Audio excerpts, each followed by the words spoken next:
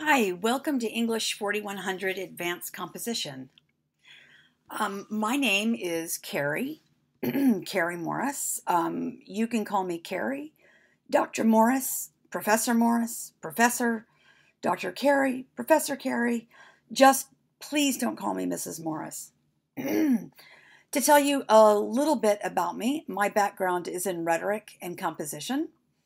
So I have a particular interest in Greek rhetoric and persuasion, and I've written about epideixis, which is the rhetoric of praise and blame, which is not a kind of rhetoric that we're going to do much with this semester, except for the very first assignment, and we'll talk about that as things go along. So I am a writing teacher primarily, and I direct the writing across the curriculum program and enjoy very much working with students and folks on their writing.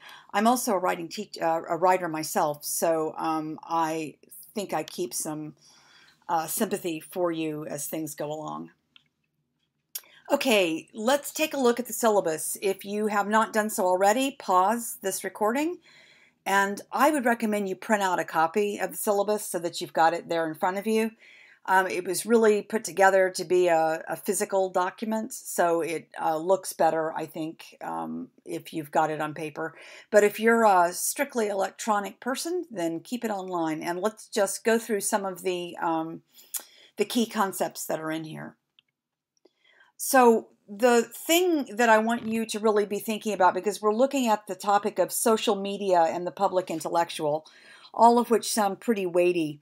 But I really want you to start thinking of yourselves as public intellectuals.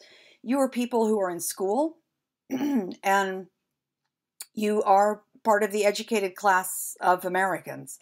So the way you use words will have hopefully even more of an impact than people who are not prepared to speak and who are not ready to make good arguments. I want you to know that words matter. We're told all of our lives that sticks and stones may break our bones, but words will never hurt us. And then someone calls us fat or stupid, and we really learn pretty quickly that words can very much hurt us.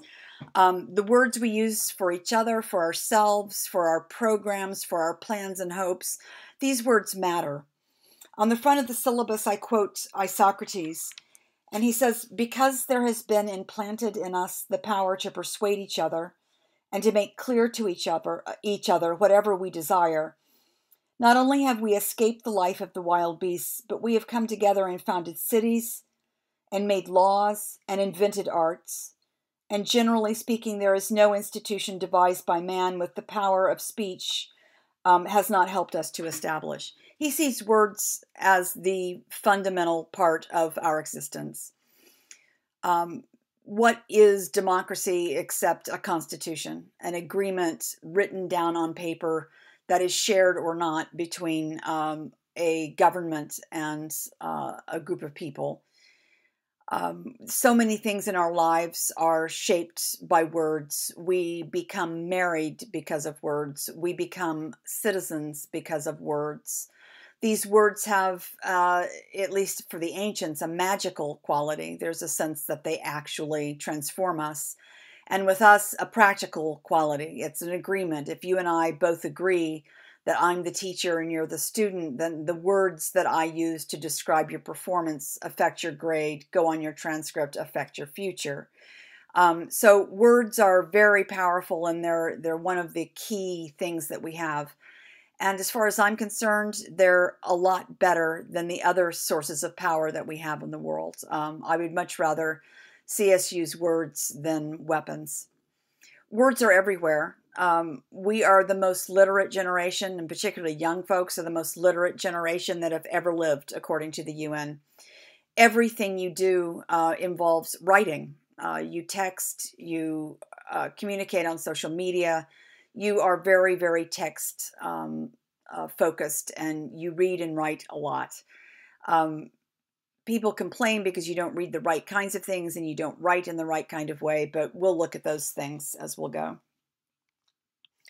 Okay, an overview of the work that we're going to do. Just very quickly, again, this is a repeat of the syllabus. The first unit is one which I call speech competition, but don't worry, I'm not asking you to give a speech or have a competition. You're going to be the judge. Unit 1 starts on Wednesday, and I'm going to give you 2 speeches to listen to, both by presidents, both given on the event of a tragedy. And that's going to be a chance for us to talk about the rhetorical concepts and terms that we're going to use this semester, and to talk about what we like and don't like about the use of public words. Presidents are theoretically our highest ranking public intellectuals, and I guess it depends on which president is in power, how much we really believe that. But they shape very deeply how we do what we do.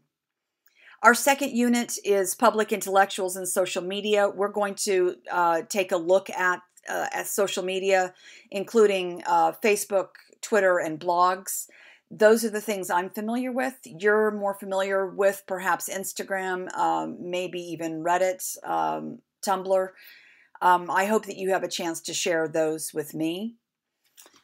In addition, we're doing a Wikipedia assignment. We're going to edit in groups a wiki page from the big behemoth wiki. I know you're told all your lives not to use the wiki, but we're going to learn a little bit how the wiki is, how crowdsourcing works for the wiki, and contribute ourselves. The last unit is a series of revisions and reflections. And we'll talk more about that as we get there. I want you to know that this is the status of the calendar right now. Each unit will come with a much more detailed calendar, and you'll be given work to do throughout that unit. This is not an individually paced class. It's not set up for you to go from beginning to end as fast as you can. It will be given to you in little bits and pieces. Which leads me to our final slide, which is the nature of online classes. Online classes have strengths and weaknesses. So do face-to-face classes. One of the strengths that I very much like about online classes is that it gives folks a chance to communicate who wouldn't do so otherwise. A lot of you in the world are shy, are introverted, face disabilities, things that keep you from participating in the same way that some of the rest of folks around you participate in class situations. And online classes gives you a chance to stop and think, plan, and be more careful in your participation. And I like that very much. The thing I don't like is that I think community is a lot harder to build in online courses. And as I said just a second ago, this is not an individually paced class. This is a community class. You'll be doing one major project as a group, and I'm expecting that we will do things that will build community. One word about the flow of work. Our work week starts on Wednesday, so this is an introduction, but the actual unit starts Wednesday. So that gives us a chance to do the work and so on over the weekends, gives you, the extra time to do that work. And then we start a new week on the following Wednesday. So this is what you'll get from me today. I am posting a discussion board online to field your questions, any questions you have about the syllabus. I would particularly like for you to make those public so that everybody else can benefit. I can guarantee you if you're confused, then the person next to you in the virtual world is also confused. So print out the syllabus, read it from stem to stern, and come at me with questions. I look forward to meeting you. You'll note that I have office hours. Please come by and see me. Please contact me online. However is best for you to reach me. I really want to see a lot of you this semester, even if it's not physically in front of me. I want to communicate with you. So introduce yourselves. Let me know how you're doing, and I will see you soon. Bye-bye.